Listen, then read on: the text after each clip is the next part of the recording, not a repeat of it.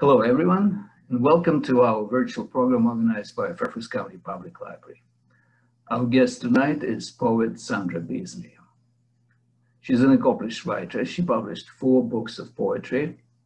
Her latest collection, Made to Explode, came out just a few months ago.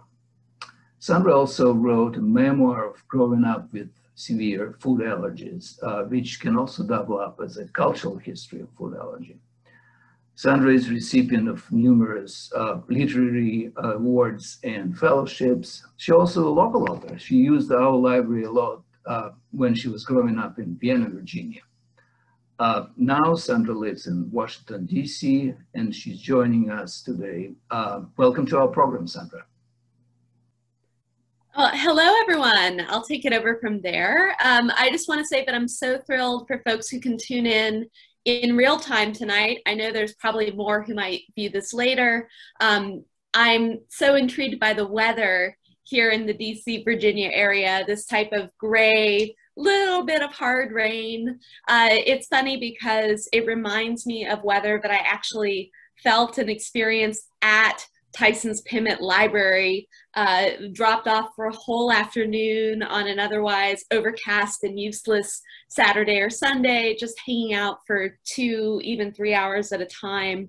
I was checking my wallet, and sure enough, it's very old now because I have not tried to update it because my legal address is now in DC, but sure enough, I still have my Fairfax County Public Library card tucked away in my wallet. So I just want to really say how honored I am to hold this space and to just share with you all a little bit about how I became a poet, how I became a writer, what inspired me. We'll have, just to give you a sense of how things will be paced, I'm going to read 3 of my poems, and then I'm going to read a handful of poems that inspired me to become a writer. And then I'm going to read 3 more of my poems that are all linked, that are all combined. And then we'll just open it up for questions. So this will take less than an hour. If you have to get up and do dinner in the meantime, I understand. But again, I'm just so thrilled to have this time with you all. I also just want to mention as an accessibility measure that if you're in this Zoom in real time, you have the option of getting captions. That's a button at the bottom of the screen. You can select live transcript. So if you have any hearing difficulties or other access issues, that's something that could help. I am a disabled writer, and I think it's really important whenever possible to bring accommodation into these shared literary experiences. All right, so again, I'm Sandra. I grew up in, gosh, this is local. So I'm gonna say I grew up in Wolf Den, right off Route 7. Our house backed up against the National Park. We could hear concerts from Wolf Trap at night. I've got friends who are tuned in, who all have various experiences of growing up in Northern Virginia. I'm gonna read, what do I do to break the ice? I'm going to read a doorstep poem. So what do I mean by a doorstep poem? I mean that one of my favorite things about poetry is that it can take us into different worlds, unexpected spaces. So I love a poem that opens with some premise that creates surprise, creates I don't know what, surreality, a sense of just difference. And so this poem opens with a doorbell being rung and an answer on the other side that seems like it's from a different world. The title is Another Failed Poem About the Greeks. And why did I call it that? I called the poem this because it plays with Greek mythology, with like riffing. If you're familiar with the famous stories of the gods and the warriors, you might hear ideas or names of characters that resonate. I also called it this because sometimes people ask me how to deal with writer's block. And my answer is that it helps if in your drafting process, you set the bar really low. So when I went through a period of writer's block, I called a bunch of poems failed poems. Another failed poems about birds, another failed poem about music. And sometimes when you try to write a failed poem, you just fail at writing a poem. but sometimes you write something that you would have never given yourself permission to write otherwise. And that's the idea with this. So this is from I Was the Jukebox, my second collection. It's called Another Failed Poem About the Greeks. His sword dripped blood. His helmet gleamed. He dragged a Gorgon's head behind him. As first dates go, this was problematic. He itched and fidgeted. He said, "Could I save something for you?" But I was all out of maidens bound to rocks. So I took him on a roller coaster, wedging in next to his breast-plated body in the little car. He put his arm around me, as the Greeks do. On the first dip, he laughed. On the first drop, he clutched my shoulder and screamed like a catamite. When we ratcheted to a full stop, he said, "Again." We went on the scrambler, the apple turnover, the log flume. We went on the pirate ship 3 times, swooshing forward, back, upside down, and he cried, "Ara!" waving his sword, until the operator asked him to please keep all swords inside the car. He was a good sport, letting the drachmas fall out of his pockets, sparing the girl who spilled punch on his shield, waving as I rode the carousel's hippogriff, though it was a slow ride, and I made him hold my purse. On the way home, he said, we should do this again sometime, though we both knew it would never happen, since he was Greek, of course, and dead, and somewhere a maiden rattled in her chains. So that is a poem. It's just a poem about surprise, about opening up, thinking you might see whatever, delivery man, next door neighbor, and instead finding a Greek warrior. And what do you do with that reality? That to me is part of the fun. Poems transform reality. I want to read another poem from I Was the Jukebox called The Piano Speaks. Now, one of the things that I'm most interested in what poetry can do is speak in unconventional voices, unexpected points of view. So one thing I often mention with The Piano Speaks is if you've ever played a musical instrument and given it up, if you've ever, rented a viola for the year and then found out you hated the orchestra teacher and it ended up kind of being left in the closet, if you ever thought you were going to learn to play guitar and then learned that soccer club was like a lot more fun instead, just imagine that musical instrument lapsing into silence, lapsing into being unplayed. So the premise of this poem is a piano that's been kind of abandoned. And then the epigraph says, after Erik Satie. You don't have to know who Erik Satie is. But if you do know, he's a composer. He plays these beautiful, delicate compositions. And so the idea is kind of the piano, long abandoned, is visited by Erik Satie, this brilliant musician. What would it have to say after being played once again, being kind of woken from its long sleep?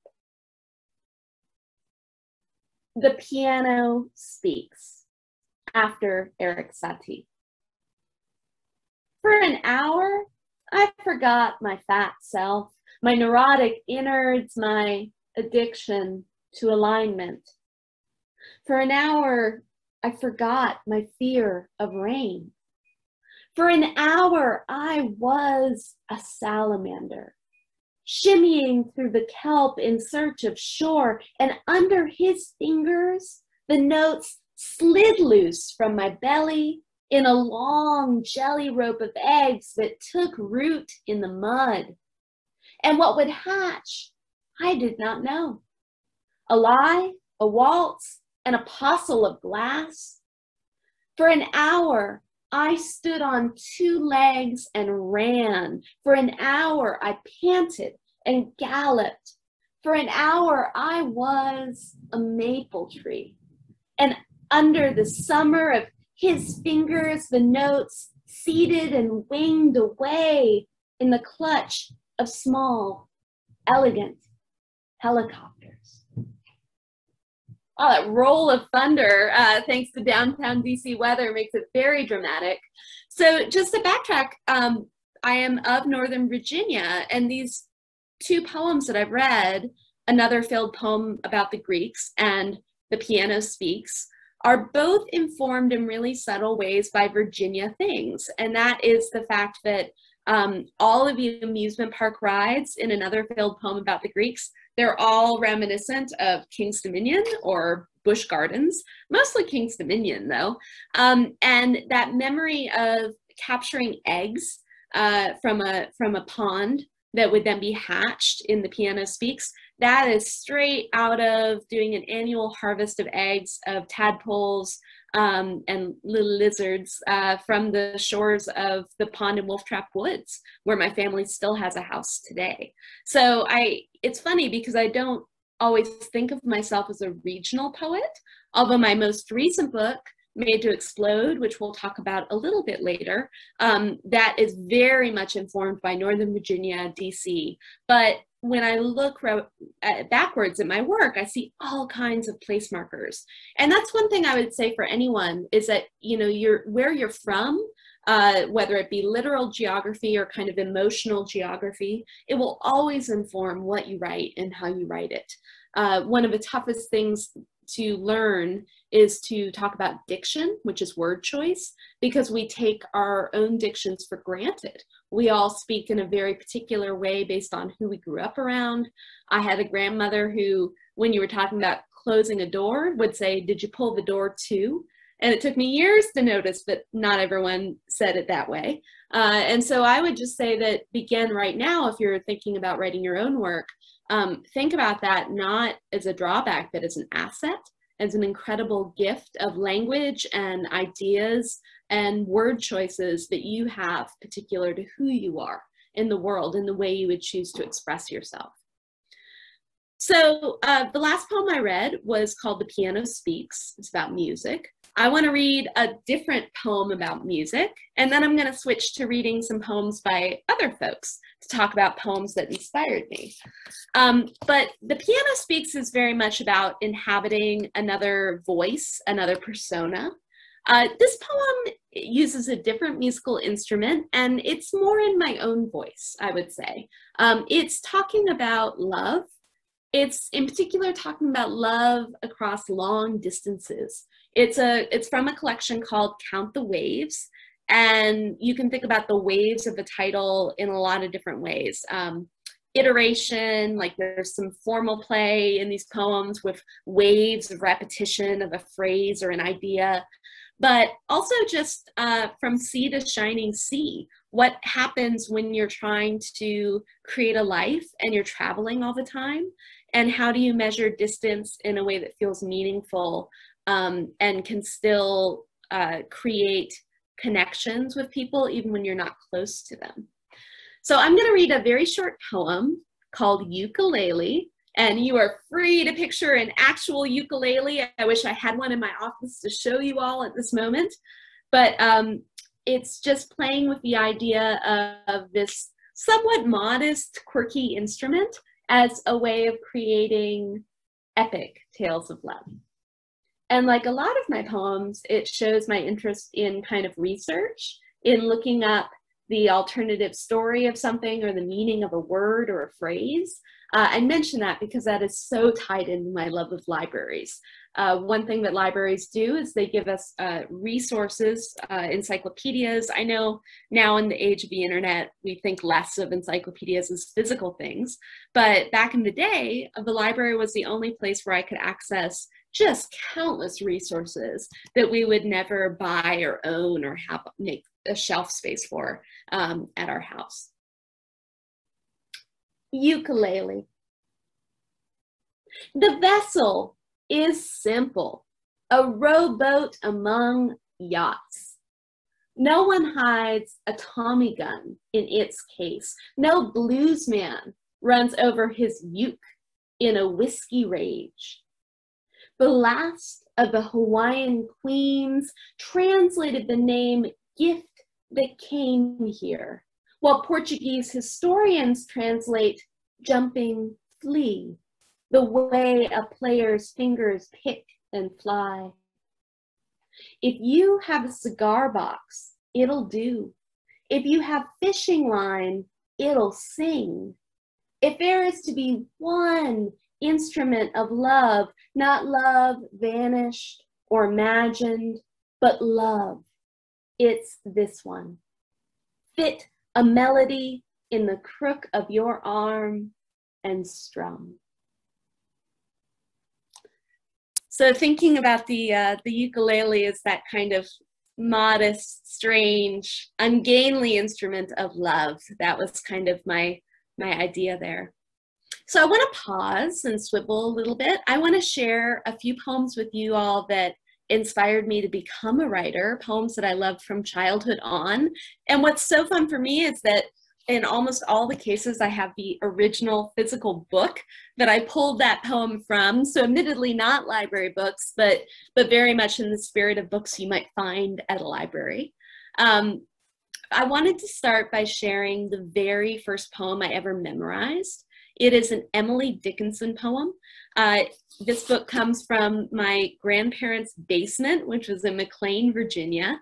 And it was basically, you know, the funny thing for me is I don't know how I could have found this poem without actually reading this whole book, which feels unimaginable, but I have no idea how I found this poem otherwise. It was one that for me resonated with, I don't know, a certain sadness. I don't think people always talk about how childhood can have a lot of space for sadness in it and for solitude. And it was a poem that I found memorizing gave me comfort. So I'm going to turn to the page, but to be honest, I actually think I could probably recite it with my eyes closed if I had to. Emily Dickinson. In this book, this is marked as poem 563. My life closed twice before its close, it yet remains to see if immortality unveil a third event to me. So huge, so hopeless to conceive as these that twice befell. Parting is all we know of heaven and all we need of hell. So not a long poem, but it manages to create this huge echo through its use of sound. This idea of my life closed twice before it's closed, this idea that we all have these kind of epic losses that help define who we are, and that doesn't necessarily, it can be sad, but it's also foundational, that we all have these losses that we must experience as we go forward, that it helps us understand where we might fit into a larger universe. I just remember doing pace after pace around my grandparents' sunken living room, reciting these verses to myself until they were fixed in my head. Another poem that I loved, which uses, so that one kind of rhymes, right? You can hear the echoes, the sound. The next poem I'm going to read has sound play, but it doesn't have exactly the same sense of rhyme. It's by a poet named E.E. Cummings. So both Emily Dickinson and E.E. Cummings, they played a lot with typography. They played a lot with where to capitalize, where to do a dash, where to do a period. You can almost think of it as like less about proper English and more about musical scoring, kind of scoring the breath, scoring the phrase. So I think for me, one big influential thing was that I thought of poets as composers of language, not writers. They were bringing all the sound play that they could to the front of the tongue, to the front of a reader's mind. So this is a poem by E.E. Cummings that is, I guess in some ways also about loss, but it's playful. It has a kind of, well, I'll just let y'all hear it. Weirdly enough, in this book, this is one of the collected of Cummings' work, it's under a category called adult nursery rhymes. Oh, by the by, has anybody seen little you, I, who stood on a green hill and threw his wish at blue. With a swoop and a dart, out flew his wish. It dived like a fish, but it climbed like a dream. Throbbing like a heart, singing like a flame, blue took it my far beyond far and high beyond high. Bluer took it your, but bluest took it our, away beyond where. What a wonderful thing is the end of a string, murmurs little you, I, as the hill becomes nil, and will somebody tell me why people let go? So it's funny because when I read the Emily Dickinson poem about a life closing twice before its close, it lit something up in me because I recognized a story in it that I could identify with. When I read the E. Cummings poem, it lights something up in me because there's no one story I can identify, but it still feels true. It still feels evocative in some way that's really, can somebody tell me why people let go? I don't know what this poem means. I teach poetry, and one of the things I often say to my students is, can we please set aside the question of what does the poem mean?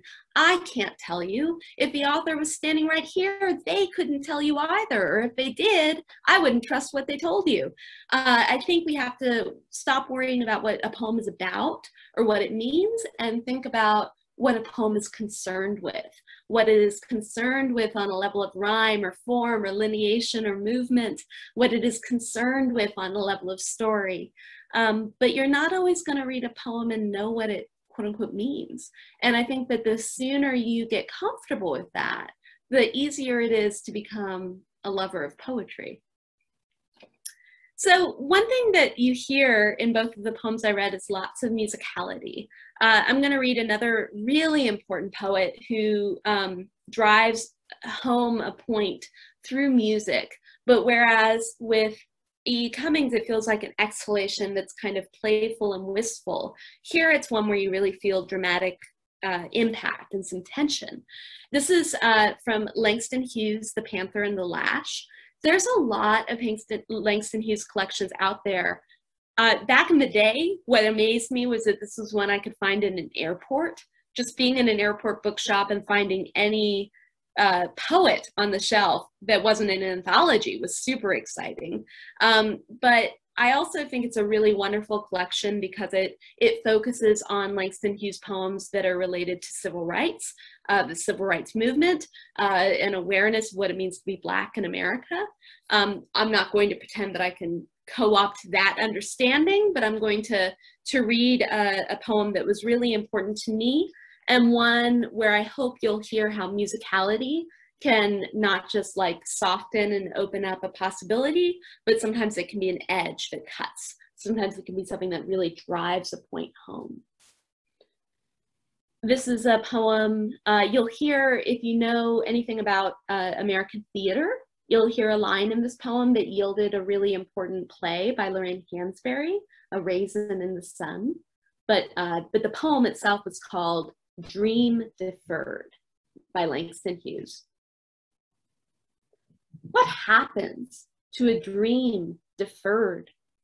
Does it dry up like a raisin in the sun, or fester like a sore and then run?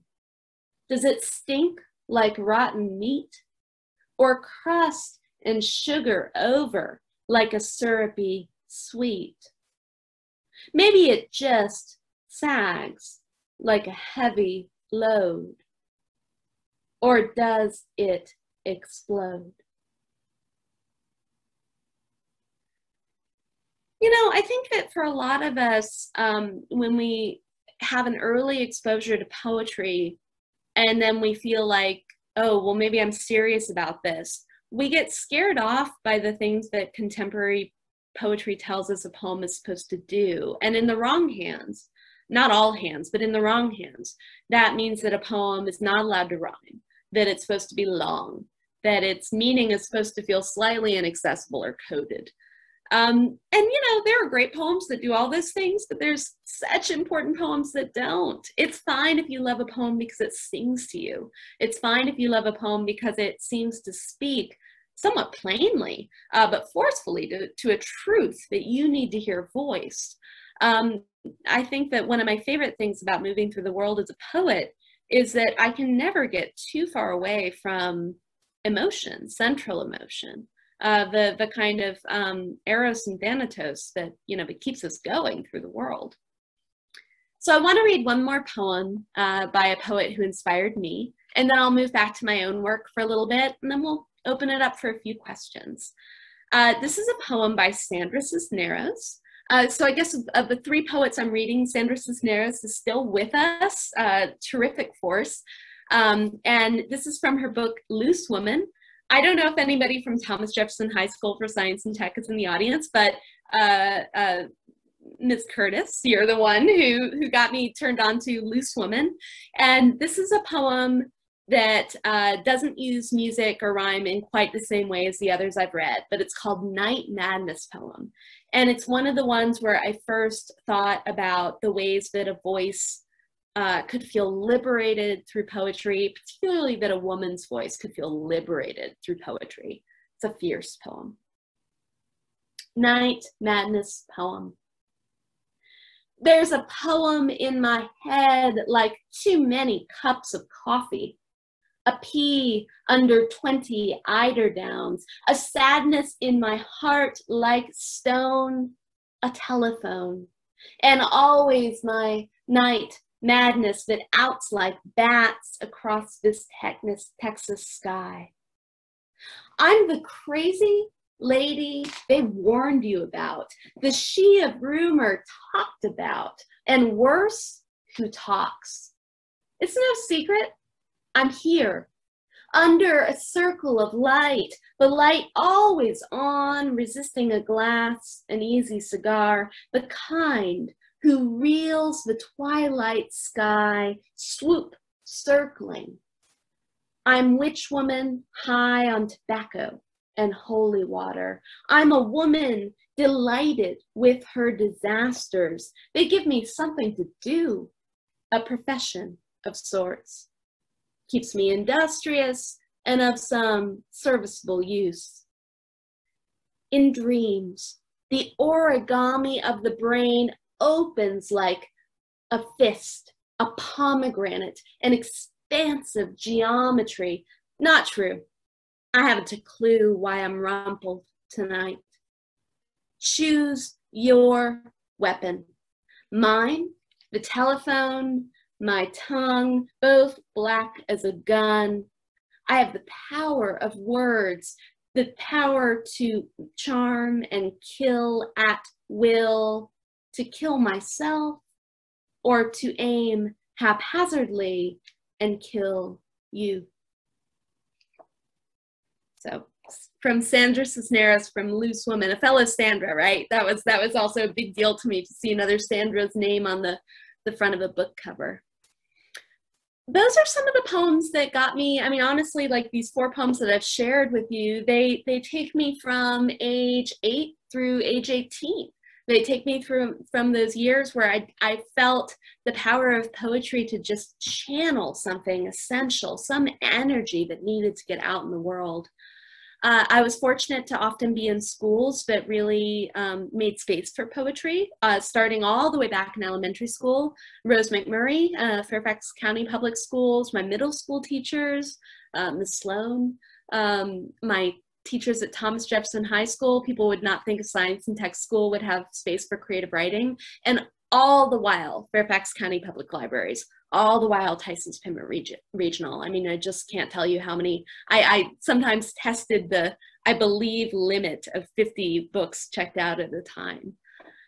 So what I want to do is I just want to take a little bit longer. I'm going to share 3 poems of mine that are linked, and then we'll open it up for questions. But I thought since this is a Meet the Poet opportunity, I wanted to talk a little bit about process.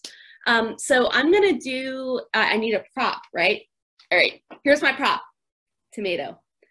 I'm going to read you 3 poems, and I'm leaning over because I've got books stacked all around. As you can tell, I live in a room full of books.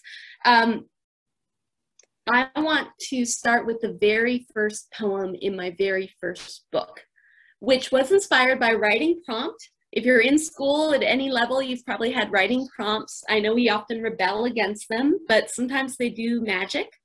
So I was in a class where we were given the prompt of writing about objects of a natural world. So the table was covered with shells and branches and dried flowers and all this beautiful stuff. And I totally got last pick. I was in the hall getting a drink of water when everyone else chose their objects. So I come back in and there is this plastic pint container of tomatoes. And I was like, I don't want to write about tomatoes. But that was the assignment. And so I thought, well, why do I have such a strong reaction to tomatoes? Why is that such a difficult thing for me to write about? And it made me realize that my family had a funny relationship to tomatoes. My father hates them.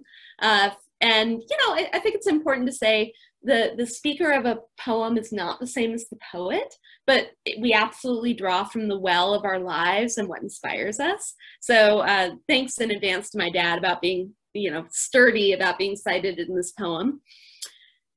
I went home. We were supposed to write an ode to our assigned object. I could not write an ode. An ode is supposed to be a poem of admiration and love. No, anti-ode.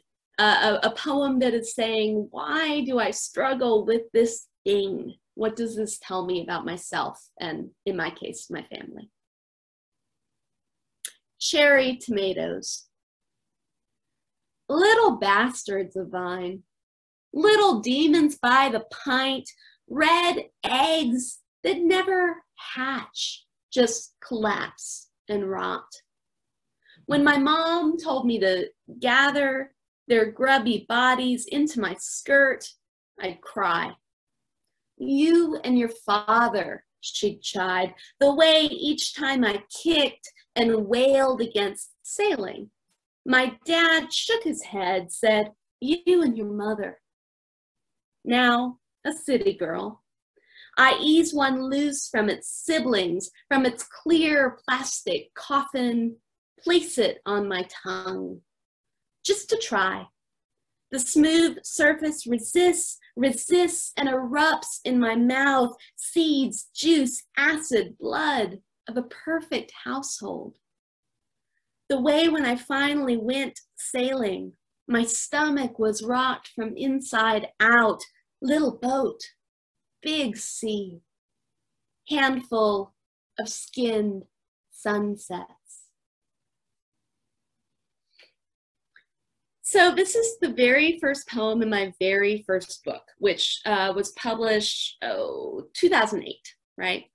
But, you know, the funny thing about poets is we get an image set in our head and it stays with us. And that's true of a lot of poets. You know, Stanley Kunitz has his stones and his turtles and his moons. You know, I think we often have poems that recirculate and revisit these ideas. So some years later, I was editing an anthology called Vinegar and Char. And an anthology is a collection of other people's poems, all grouped together, according to a theme or an era or a geography. So here it was Southern poems about food. So when I was reading everyone else's Southern poems about food, I thought about mine. And I was asked to write mine. And so there's a poem that was published in 2014. So going from a poem written before 2007 to a poem for 2014, 7 years later. And I still was thinking about those darn tomatoes. And I still was thinking, you know, but I got kind of gone from thinking about my immediate family unit to the question of, all right, well, it's one thing to discuss why a dad or anybody would arbitrarily not like tomatoes, but what's the family story? What's the origin of that? So I wrote a poem for the Southern Foodways Alliance that appeared in a journal called Gravy, and it was called Heirloom. And it takes that idea of tomatoes, but it kind of tracks it backwards and thinks about the generation before the father's generation. I'll read you that poem, and then I'll read you one more poem, and then we'll break for questions. So, Heirloom.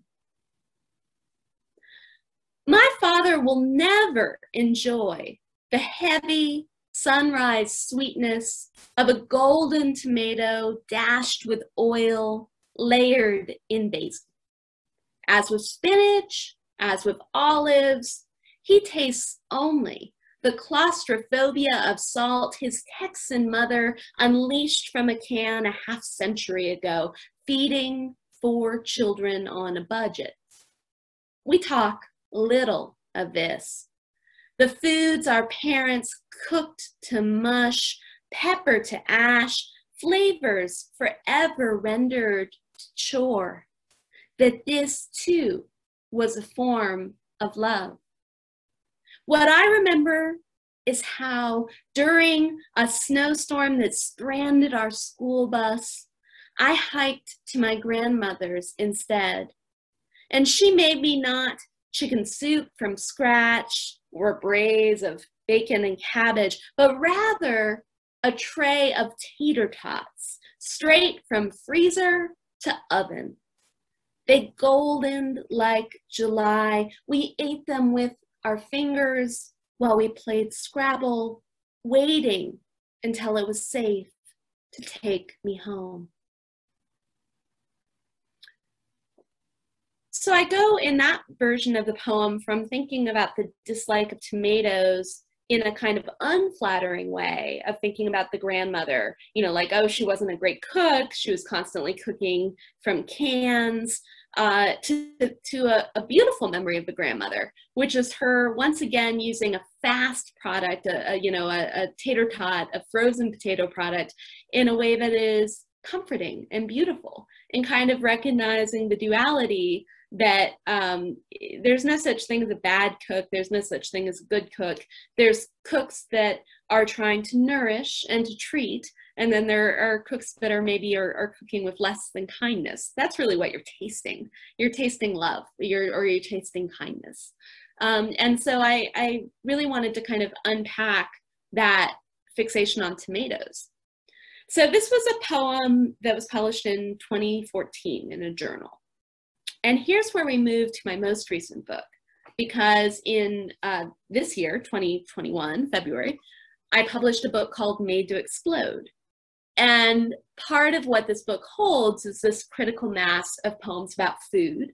But because the poems are also about Americanness and kind of the good and the bad of our national identity, I wanted to, I went from tomatoes in the father's generation to tomatoes in the grandmother's generation to tater tots via the grandmother. Now we're going history of tater tots. And if I were a real pro, the same way I've been able to hold up a tomato, I would totally hold up a cooked tater tot right now. If you, in fact, need to leave this reading and go eat tater tots right now, I completely understand. But I'm going to hope you're going to stay with me for one more poem and maybe some questions. Because what I love to say is that all of my tater tot origin story here is factual, it's true. But it once again takes, you'll actually hear some lines that echo. They echo the poem I just read that is called Heirloom. But what I'm going to read is a poem that was published 7 years later, also called Heirloom, but a kind of bigger, heftier version of that story. And that to me is one of the things that poems can do. They can grow a story that starts off as a very small personal reference point. They can grow that in unexpected ways. So again, I'm going to read Heirloom from Made to Explode, my most recent book, which I am thrilled to say is in Fairfax County Public Library's collection now. And then if you have any questions, you can put them into the chat, or we'll see if anybody wants to voice something out loud. But I'd love to be in dialogue with you all just a little bit before we wrap for the evening. One thing that I will mention, just because this is it's the longest poem I'm reading tonight, so it might feel a little bit dense, is that you'll hear the language of low over and over. You'll hear this kind of repetition. So there's a word in poetry called anaphora. Anaphora is when you organize a series of sentences by starting them off with the same word or the same phrase. And I chose low because I wanted it to have a little bit of a sound of something from religion. The family that is responsible for tater tots being in the world is a religious family. They're a family of faith. And so I thought it was appropriate to give their origin story. I would use that structure. Heirloom. Low. 12 children born to a woman named Thankful in Nampa, by the border between Oregon and Idaho, or as it will be remembered, or Ida. Lo, 2 of her sons drive to Miami, not knowing if their plan will work. Lo, what were once waste scraps fed to the cows, now repackaged.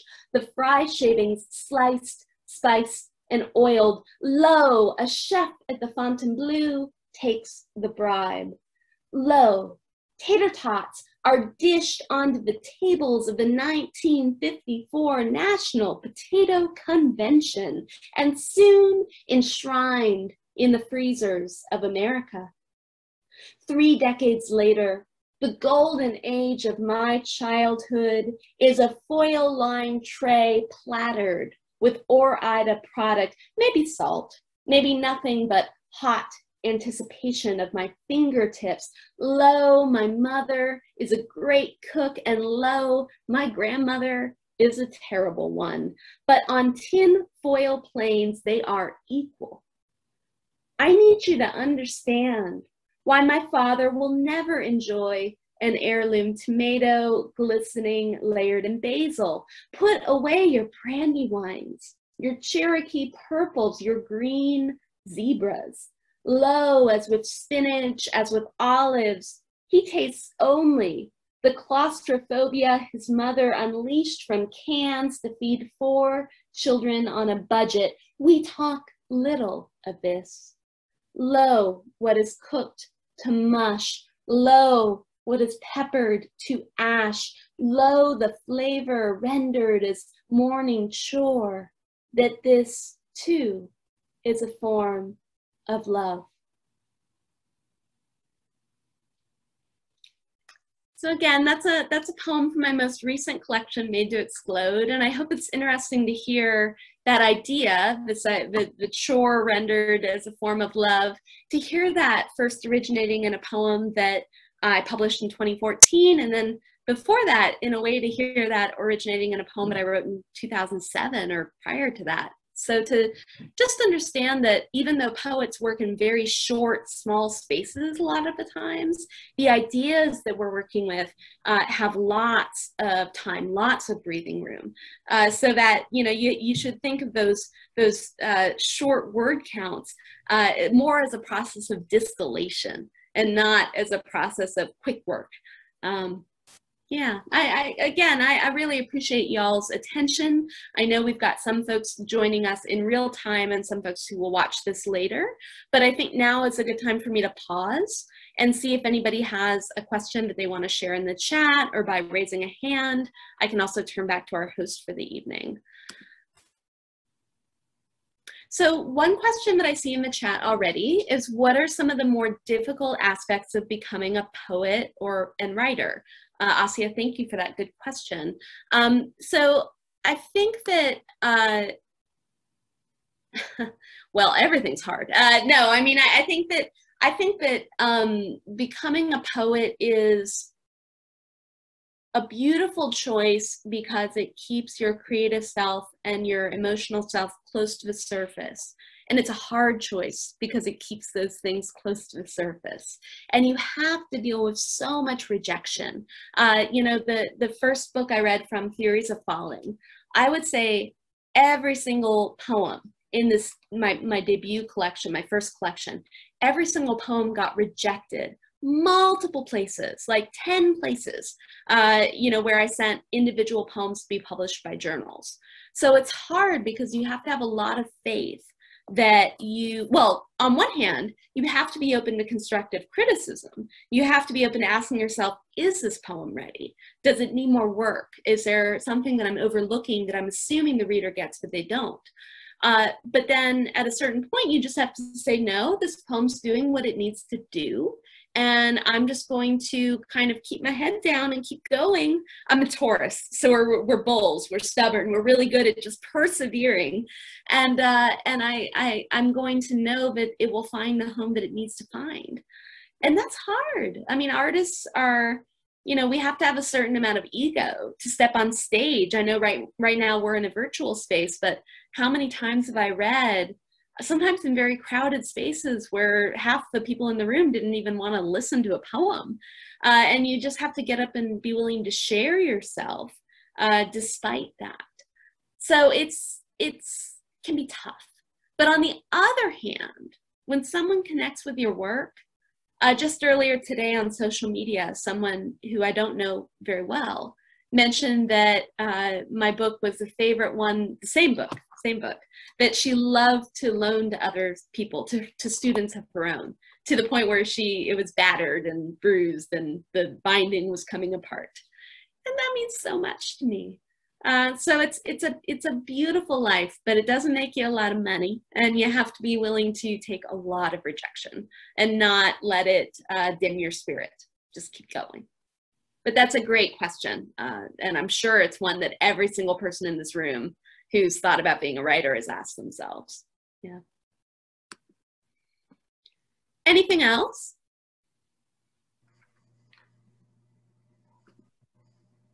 Let me ask my question. That'd be great. Yeah, thank you. The library. So at what age did you realize that you're good at poetry? Is that writing and teaching poetry could be your vocation?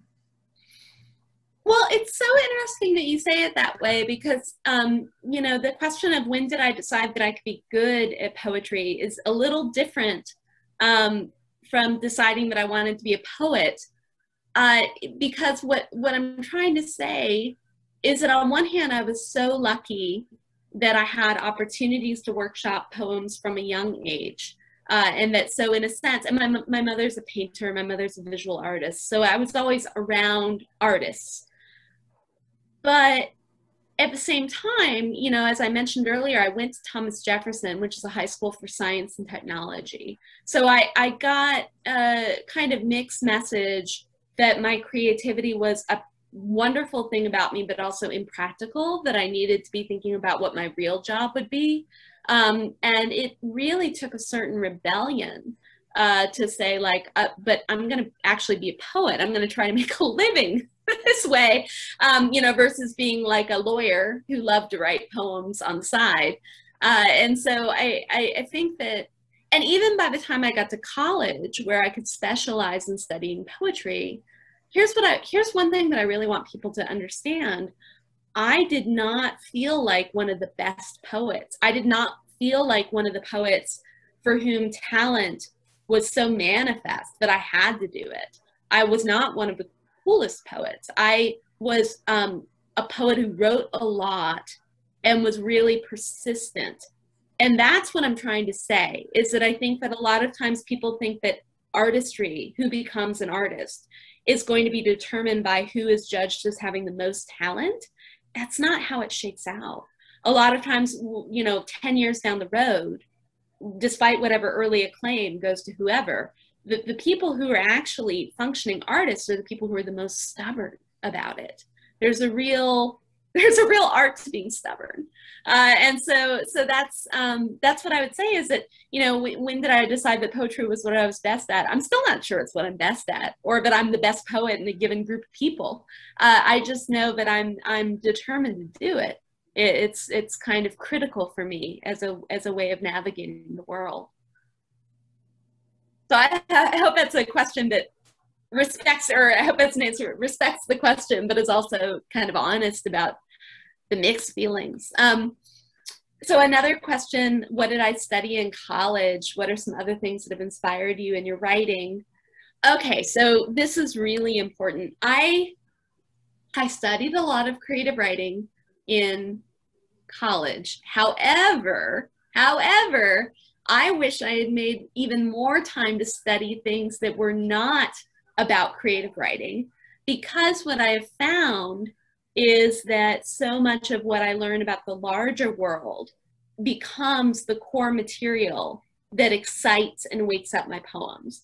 So in other words, when I write a poem called Another Failed Poem About the Greeks, I'm not actually drawing on my English classes or my poetry workshops. I'm drawing on the classical mythology class I took on UVA grounds, which at the time was hosted in this strange building that the classics classes were up above, and there was a firing range down below. So right in the middle of hearing lectures on the Greek gods, we'd hear like pistol shots. It's very odd.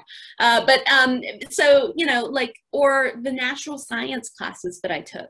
One thing, if you read my books, is there's tons of references to animals, biology, zoology, chemistry. So, you know, yes, I studied a lot of poetry and a lot of English language and literature, and I'm grateful for that. But it is so important to keep history and astrology, but astronomy, mathematics. You just don't know what is going to ultimately be the thing that makes a poem of yours exciting and yours. So I think that just a sheer curiosity around the world is so important, especially at the high school and the college level. So just keep taking those classes that challenge you. And so in the same way, you know, where do I find inspiration? How do I capture that inspiration? Almost all of my poems begin in curiosity. Even in the sequence from Cherry Tomatoes to Heirloom, to the second version of Heirloom, you know, the curiosity of like, why do I have this gut resistance to cherry tomatoes? To then, okay, why does my dad hate cherry tomatoes? To then, okay, now I'm thinking about tater tots. What's the history of the tater tot? I mean, I think most questions that are, well, most poems that really work start with a question. And part of the reason why it is that way is that the best poems surprise you as the writer. And that's what makes them able to surprise you all as the reader. You know, and without that surprise, that the poem's not ever going to really thrive. So I just would say that fundamental curiosity about the world is so important.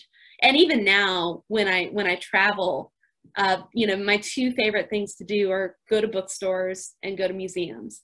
And I go to museums because it always tells me something that I don't know about the world. And I go to bookstores because I love looking at the shelves and seeing friends' names on the spines on the books. So it's like both a simultaneous dislocation of looking for things that challenge me, and a relocation of finding people and names and ideas that make me feel at home in my literary community, which travels with me wherever I go. So it's yeah.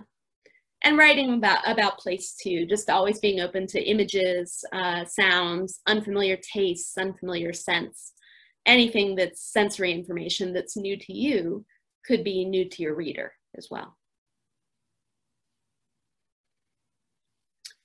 Any other questions?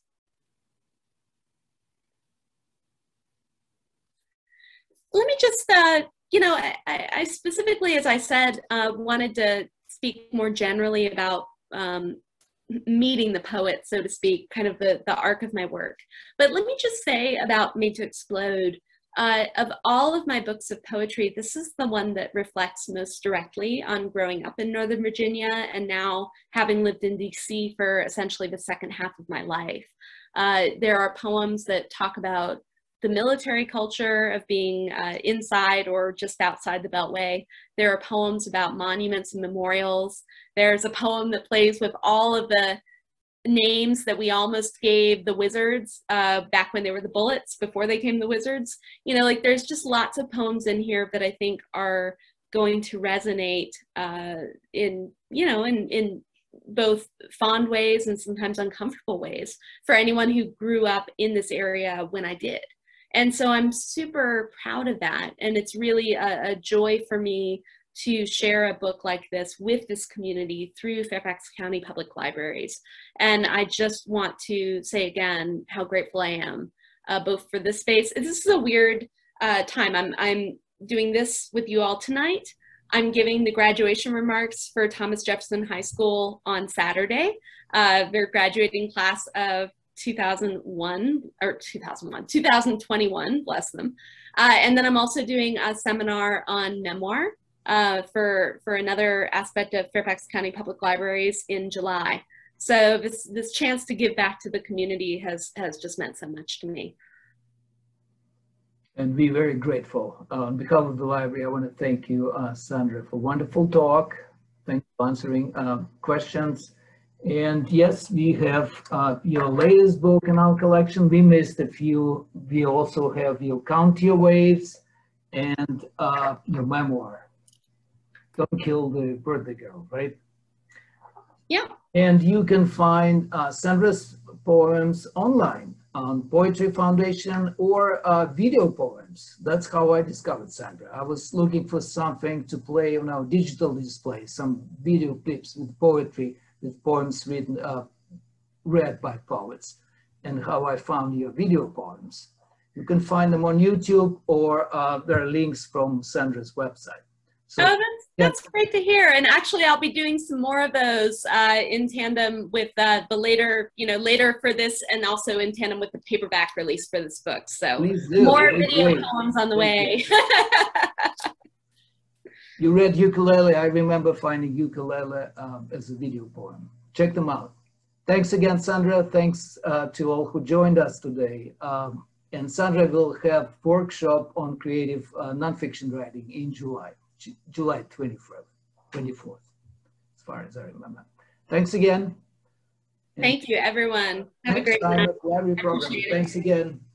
Thank you so much, Sandra. Bye-bye.